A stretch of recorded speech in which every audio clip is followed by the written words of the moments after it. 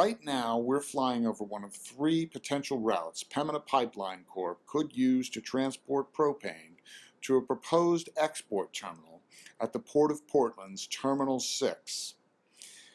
The company maintains its facility poses no real risk to the community, but it has yet to address rail safety in any detail, and that's one of the main concerns of residents who live along the supply routes the company could be using. The black line at the center of the picture is railroad tracks that run along I-84. The orange overlay is a mile-wide evacuation zone required by regulators in case of an accident and propane spill. Notice that the orange overlay includes densely populated neighborhoods, as well as locations like the Lloyd Center, the Moda Center, and most of downtown Portland. In fact, more than 1 in 4 residents of Clark and Multnomah counties live within one of these evacuation zones.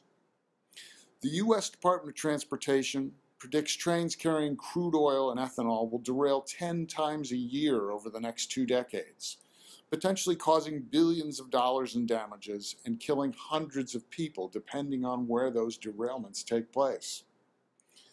Pressurized tank cars used to transport propane are safer than many of the cars being used today to transport oil, but they're hardly immune to derailments and rupture, and propane is a highly flammable and explosive substance. We're starting the flyover of the second possible route. It too follows I-84 until it reaches I-205, then dodges north along Northeast Columbia Boulevard and North Lombard. Notice this route also passes through densely populated North and Northeast Portland neighborhoods like Cully, Kenton, and Cathedral Park. Pembina's plans call for the terminal to receive 1 mile-long train full of propane every other day. That's 100 tank cars back to back, 3.2 million gallons of propane per train. All in, it's about 200 times the amount of propane that Pembina shipped to Portland last year. Train derailments are not unusual in Oregon. Over the last decade, they've happened twice a month on average. Propane spills on the rails aren't unusual either, though they typically involve small amounts spilled in rail yards.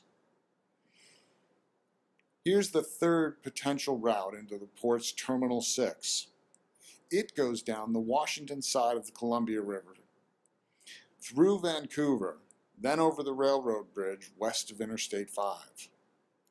Propane has been traveling through Oregon for decades.